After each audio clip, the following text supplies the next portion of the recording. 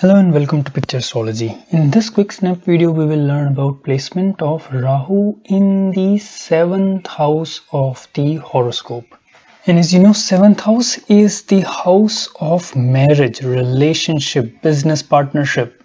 And being one of the Kendra houses plays a very important role in a person's individual or personal life as well as professional life. So we will try to analyze some of the key practical aspect of this placement of Rahu. Now Rahu in 7th house is one position which can bring about Rahuan characteristics a lot and with prominence in a personality. And one of the basic reason for that is, see, 7th house is a Kendra or cardinal house, and as we have seen in our Kendradipati Dosh video, cardinal houses, especially the 4, 7 and 10th houses, these are the houses which shows great energy transformation.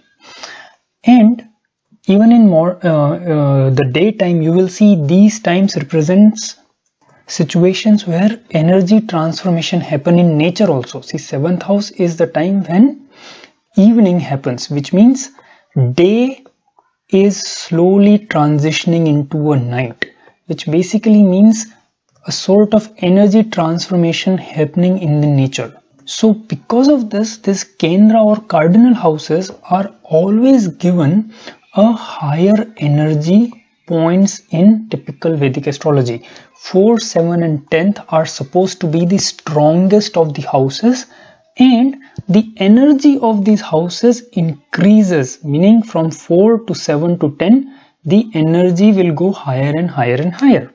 And 7th house also being right across the first leaves a big imprint of Rahuian characteristics on your horoscope. So what are the characteristics of Rahu? We have seen in my previous videos in the Rahu-Ketu series, especially how to judge Rahu and Ketu, and what are Rahu and Ketu. You know, those two videos we will refer a lot in this. And that is that Rahu is all about brain, which is mind, and senses, which means it gives an extremely sensual nature to Rahu. And when this Rahu is placed in such an energetic position, this behavior really stood out, you know. So this can no doubt make a person really passionate about life in general. And now this passion can exhibit in multiple different ways, and those ways will depend upon the promise of the horoscope. Remember, Rahu and Ketu primarily acts as catalyst or accelerator for the promise of the horoscope. But definitely this passionate nature can manifest in, you know, too much love for food.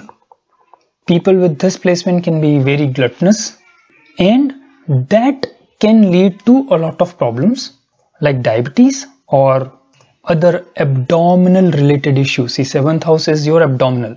So issues related to that are represented by Rahu in this placement of 7th house. Similarly, the passionate nature can also manifest in terms of excess of physical or sexual nature. And because of that also, issues can arise. Now in women's chart especially, 7th house shows your reproductive systems.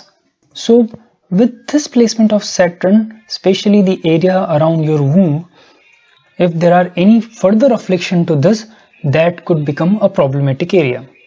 Now since 7th house is closely related to professional success as well, and it is also the house of professional partnership or business partnerships.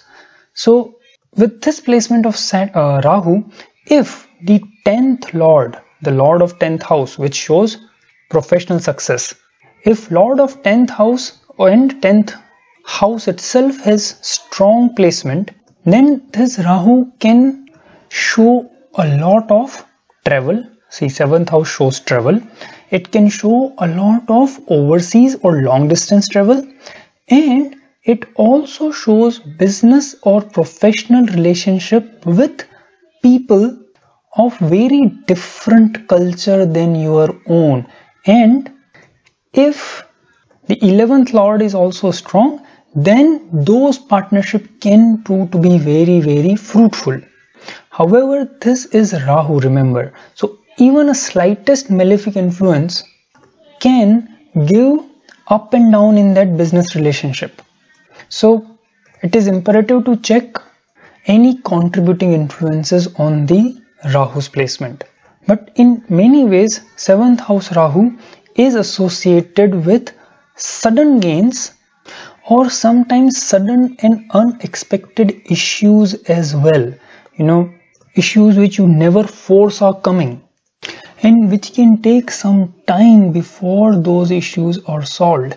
Now, good thing or bad thing about issues arising from Rahu is that they have a tendency to disappear or resolve in similar manner in which they come to fore, meaning issues can crop up suddenly in your life when you least expected it, and the reason could remain elusive. It gives you a lot of pain, can leave you confused about how to solve them, but they would suddenly disappear on their own, or in a similar way, you least expected it to come up, and when you least expected it to go away, it can simply go away. And the extent to which these issues can harm you or give you trouble would definitely depend on the promise of the horoscope. Now, 7th house is also the house of marriage and romantic relationship, and that passionate nature of Rahu, which we discussed in the beginning, really manifest in this area as well. And Rahu is anything foreign. So if there is association of 7th lord or Venus or Jupiter with Rahu as well, then people with this placement tend to get attracted or romantically associated with Rahu-like people. Rahu-like people meaning people very different from their cultural, religious or geographical location or background. Now remember, as I said, this Rahu alone gives passionate nature, but it is the placement of Lord of 7th house or Venus or Jupiter which dictate how that passionate nature will manifest in married life. And I have personally seen many horoscopes with Rahu in 7th house with great married life and committed to partners, and equally I have seen Rahu here with other malefic influence having some or the other kind of issues with relationships. So friend, this was my quick analysis of Rahu in 7th house. I will try to come up with example of horoscopes with this placement, because that can give a clear picture about how to analyze influences on this Rahu and come to precise and pinpoint predictions. But for now, thank you for watching and being with me, and I hope to see you again soon. Bye bye.